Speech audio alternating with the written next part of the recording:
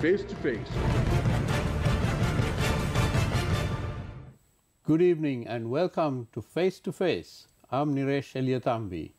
My guest tonight is the Honorable Eran Wickramaratne, Member of Parliament from the SJB. Welcome, Eran. Thank you. So, Eran, you're going to tell us about the latest developments in politics and the country, throughout the country. And Mr. Palitha Rangabandara is making some news these days, saying that a large number of members from your party are about to join the UNP, specifically on the 10th of March, when an election campaign is supposed to be kicked off. Can we have your reaction to this? And you're smiling already. Did you ask him which year? March? I think it's actually not worth even answering the question because, you know, people like this say all kinds of things and things which have no basis at all, you say. And these stories have been there for quite some time. That always, you know, there are people from the SJB going, and the absolute nonsense. Okay, so we'll probably ask you again after the 10th of March, and you'll probably be smiling at that time as well, I presume. So, Eran, tell us about your party's preparations for the upcoming election. First of all, are you all preparing for a presidential election or a general election? Or both? And which one would you prefer? I would say we have no preference. We are ready for any election. We are the main party in the opposition of the country. And we have a very extensive grassroots network by electorate right down to the polling station.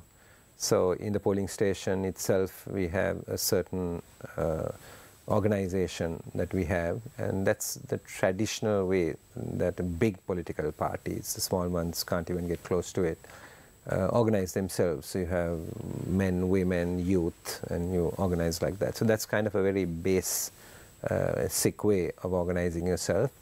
And then we have the organizer for the electorate, and then we have district organizers. In addition to that, we have you know, a sectoral organizations as well. So the sectoral organizations were quite vast, you know, depending on sometimes it's employment categories.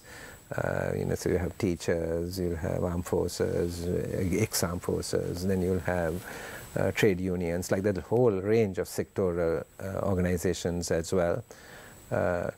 So there are so many things you do in a large party organizing yourself. And then what we do is we go, and the organizer has responsibility for that particular electorate. So he has his committed voter base, and then he has to focus on the floating voter. Now, when I spoke to you a few days ago, you were down south visiting with your party organizers, I presume. Yeah. What's the mood of the public when it comes to the country and the government and the possibility of elections? Yeah, I think the vast majority of people are waiting for an election. And partially the reason is with the social change that happened with the Aragalaya. They got rid, if you want, of family and from all their positions, but they didn't get rid of the government. And lots of them feel that the government may be legal but not legitimate. Parliamentarians, even like myself, are legal but not legitimate. That sense is there, and a feeling that you know, people must be given the opportunity actually to elect people, and a feeling that there should be lots of new faces as well. And I think in a democracy, we have to accept that. You know, so people will vote some old faces, and they will vote new faces, and that's a part of democracy. Which election, there's no preference there. Legally, the presidential election is due between roughly the 18th of September and October. So that will have to be held, and so that will have to be called earlier, and so there will be basically election campaign for that. And the president can, if he wants to, call for a general election, because Parliament is elected for 5 years, but after 2.5 years, he has a discretion if he wants to call for a general election. Which he hasn't done so far. Which he hasn't done, and if he does that, I mean, that's fine with us as well, you see. So when we organize at the grassroots level, you know, we are really prepared for any election. Today there is a mistaken idea that, you know, everything you see on social media is where it is going, and that's not necessarily true. Niresh, you referred to me being down south, and I went down south, right, all the way to Buttala in this particular situation, because the local MPs there, you know, MP Dharmasen and the others told me for a while, you need to come, you need to come, you need to address this crowd. And I finally said, what's the crowd? And they told me, I'm giving you an undertaking that is going to be, they yesterday told me the count, they said 350 people who were non-SJB. They were really from the SLPP and some members of the JVP as well, who wanted to come and listen to what had to be said, because obviously they're also looking for answers. And it's a very successful meeting. Some local councillors in those areas actually came publicly, and they pledged to basically work with the SJB. Some were actually given the opportunity because they came forward. I said, give them the microphone so that they can say what they want publicly.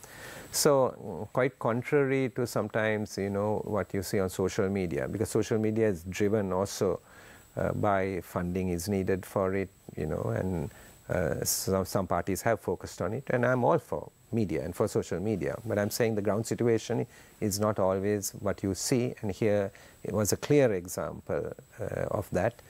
So Sajith Premadasa himself travels very extensively throughout the country. So we are going about it in a democratic way, preparing for it. So you spoke of social media campaigns, and of late we see some parties seem to have already begun their social media campaigns for an election. Has your party begun yet, or what are your plans? Yeah, I would say this, you know, we are the main opposition party, and we had one clear objective from the time this parliament was formed, and that was basically to play our role legitimately and properly, you know, in parliament as an opposition, which we did. And our goal was, when we saw the government had wrong policies and was mishandling the economy, right, we worked at opposing the government. We played our role, and then finally bringing down the government. And in doing that, we kept the opposition largely united. We never attacked any opposition party. We had a lot of crossovers from the SLPP government who came and sat in the opposition, various groups there. So that was our role. That's the role the SJB played. So we started to campaign only in the election year 2024, and we started only in January 2024. There have been some opposition parties who have been campaigning for a year and a half and taking their message, preparing for an election, both in Sri Lanka and sometimes going to expatriate populations, Sri Lankan populations overseas, and doing all of that, which is fine. Everybody has the freedom to do, everybody can have a strategy, which is fine. But we have started to campaign only now. And now we are taking our message forward, and now we don't have to focus in a sense on, you know, we have to hold everybody together because our focus is the government. You see, now our focus is the election, and our focus is actually taking office and making the changes that are necessary. And we are very clear, our party is there to take government. If you put it another way, capture government. But I make a distinction, not capture the state, but capture government. Because we believe in democracy, we believe that the end and the means are both equally important. I can't say that of all parties competing in the election when you look at the history of some of those parties. Now, Eran, no one seems to be very sure of whether any one party would get a majority in parliament, because we don't have extensive polling in this country.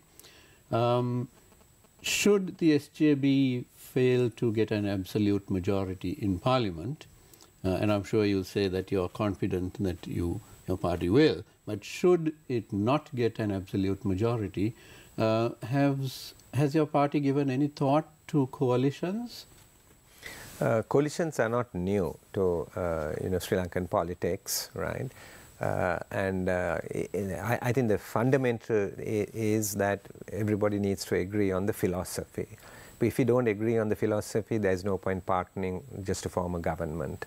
There's no point doing that because it will, for example, right, if I give you some examples, concrete examples, right, state-owned enterprises, right, if their parties are going to say these are national assets and we have to hold them in government and keep them, make no changes, obviously that's not our philosophy. Our philosophy is workers are important, but our philosophy is that the voters, the citizens are important. If there is a state enterprise, it must benefit the citizens of this country.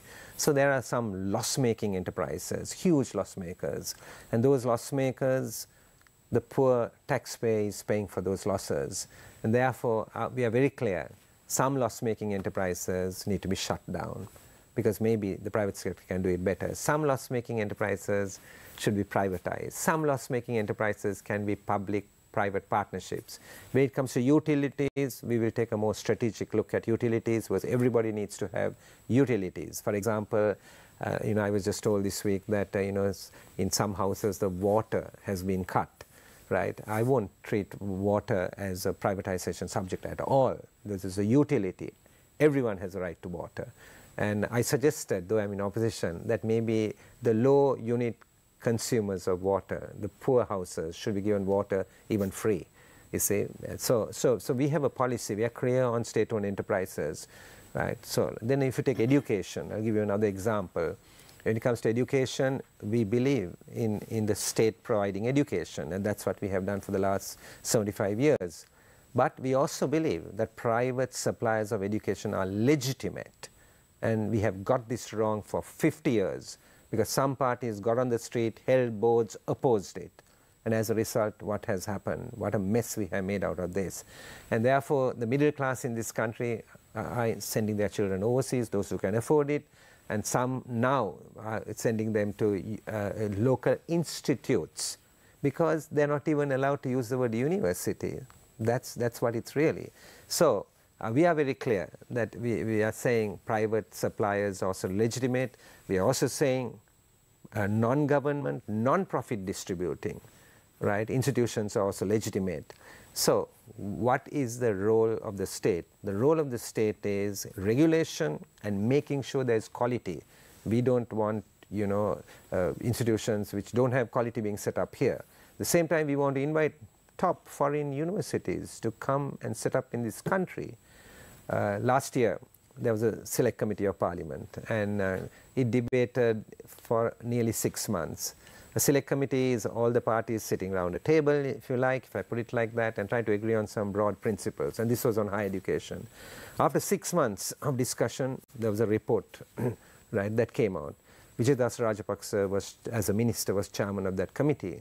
And we agreed that the spend on higher education must go up. Spend on education must go up as a percentage of GDP. We agreed on that.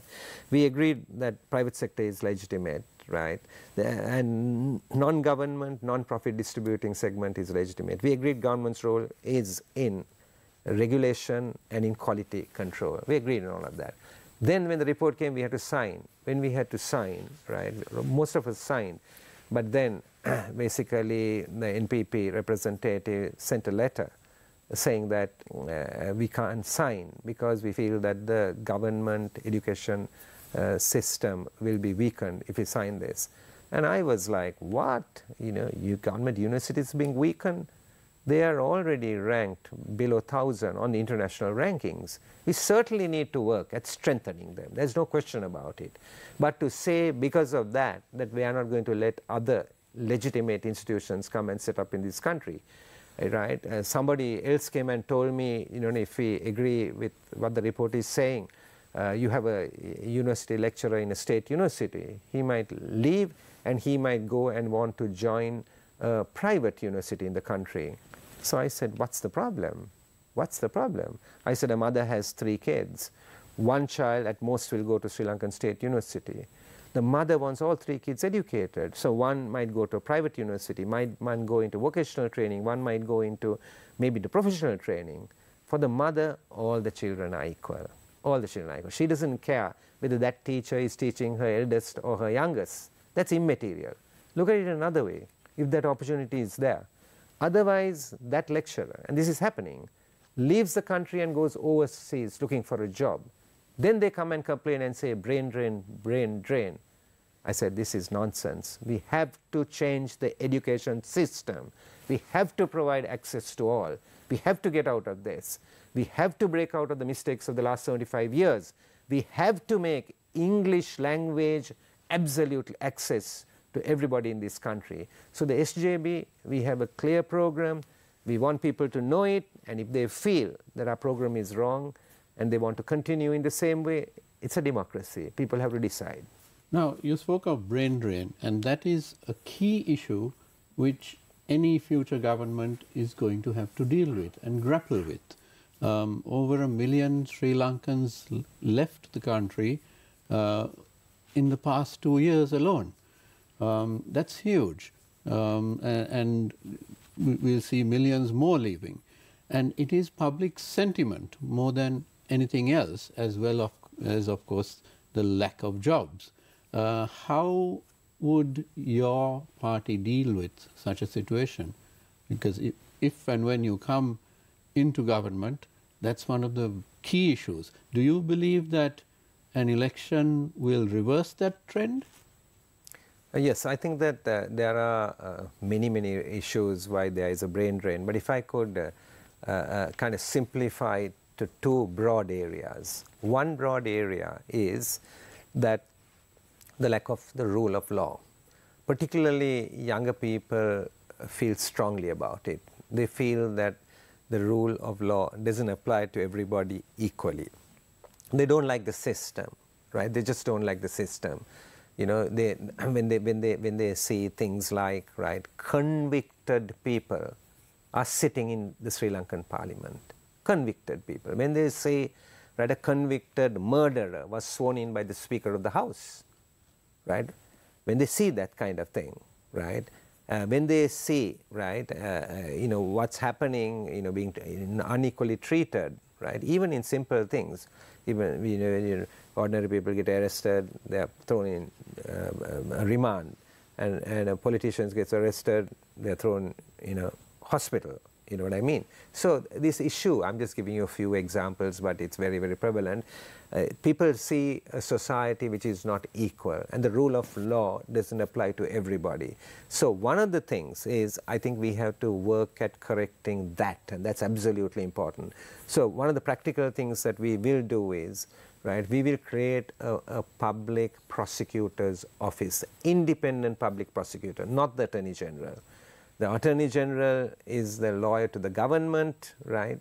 And then you are expecting them, when the personnel in the government rob and steal and cheat, to basically institute cases. The track record for the last 50 years is poor, you say. So we need an independent public prosecutor. Now, when we move into this, I must give this government some credit for actually bringing a new law on anti-corruption. It's a good law, a much better law than we have had. The issues are more now on implementation. The law is good, but the implementation is where really it's weak. But that is exactly the point with many laws. We have a plethora of laws which seem to cover everything. Correct. But it is in the implementation of the law that things seem to fall down more often than not. Correct. So that issue is there, and we want to create an independent public prosecutor. Governments will come, governments will go. Cases must go on, it can't be withdrawn. If the courts decides to remove it, then that's different. So answering that question about the brain drain, I would say rule of law, establishing the rule of law is one. Then corruption is the other big issue, which people get sick and tired of, and at every level this corruption issue is there, right? So we will create a centralized revenue collection authority. So if you go to customs, or if you go to the Indian Revenue, you go to excise, right? They will process the transaction, but you don't get into discussions with anybody there. It'll come electronically, and your payments are made to the central authority. So we have thought through practically, you know, when others are going around saying, we'll go corruption, we'll go and get stolen assets, you know, we'll put people in prison. we are very clear at the end game. But the means is the issue. How do you actually get there? We want to do it within the judicial framework, that everybody is treated properly, and then those who have done wrong are basically punished. But also we are trying to reduce corruption by reducing the interaction between the payer and the government officials. So that's another thing we will do. So this whole area of rule of law. The other thing why there is a brain drain is that people's incomes have been affected. So you have your incomes like you had 3 years ago, virtually at the same level, but the cost of living has soared up. While the government argues now that inflation has come down, which is correct, inflation has come down. We have 70% inflation, 100% food inflation, and now it's come to single digits. But what inflation means is the rate of increase. And it's a percentage. It's a percentage, and it's a rate of increase. But the cost of living hasn't come down. That's the issue. And therefore, people can't manage. So does the SJB have a plan to bring down or reduce the cost of living? Yes. So I would put it like this, right? That the cost is there. Inflation now needs to be kept completely under control, right? And what we should be doing is there are short-term measures and long-term measures. In the short-term measures, one of the things I have argued for right along, and I said this to the Minister of Finance 2 years ago when he presented the budget, and he brought the budget slabs and the percentages. That it was not just the poor, it was affecting the middle class. And I said the tax-free slab, they paid 100,000. I said no way, that should be at least 200,000. You see, because these are honorable people who go to work every day, look after their families, their extended families, So we had to look at very practical things that we have to do. And as I said, those are more the short-term measures. The long-term measure is open up the economy. You see, open up the economy and get more foreign investment into it and let the economy grow. I divert just for a moment because we have lost a famous figure in Ronnie DeMel. And Ronnie DeMel, I remember as a young person, right, because I worked for a foreign bank, invitations are given for heads of banks to come and listen to the budget speech, and that happens even today. And because he was a foreigner, he used to send me to listen to the budget speech as a young banker and economist, and those speeches were amazing. Long speeches, very analytical, and I learned a lot from him and need to pay tribute to him because you asked about opening the economy. Right? He was the figure in opening the economy. And there was a secret there. J.R. Jayawarden was president. He appointed Ronnie DeMel. Right? And for 10 years, he was minister. J.R. Jayawarden didn't interfere with him. He put the right person in the job. And what was DeMel's focus? His focus was keep the macroeconomic structure right. You see, today people look at finance ministers like, what can I get from them? And then different parties come, can I get this tax concession, that tax concession, or whatever. We have to get out of that. We have to get out of that. What about the role of professionals in a future government? Certainly, we need to have professionals coming into a future government, and it's absolutely necessary because they bring their knowledge and they bring their experience, right? But after what happened last week, I make a slight qualification. We need to bring professionals with ethics, because last week, right, the Constitutional Council met, right, and there was a verdict against the acting IGP given by the judiciary, nothing to do with politics, what I'm saying, given by them. And there were professionals, right, on the council, lawyers in fact, right, basically like Mr. Nimasiripala De Silva, the minister was there. Then there was Sagara Karyavasam, who was an MP, who is also a lawyer, professionals, right? And I was wondering on what basis, a process was not followed. Process was not followed, right? In that. So our issue is process must be followed. So professionals are needed. Their knowledge is needed. The experience is needed. But we need to bring ethical professionals, because just being professional itself doesn't solve the problem. Absolutely. And I'm afraid we've run out of time. Our thanks to Mr. Eran Wickramaratne, MP, from representing the SJB. Thank you very much for being with us today, Eran. Don't go away because the People's Platform is coming up next. Thank you for watching. Good night.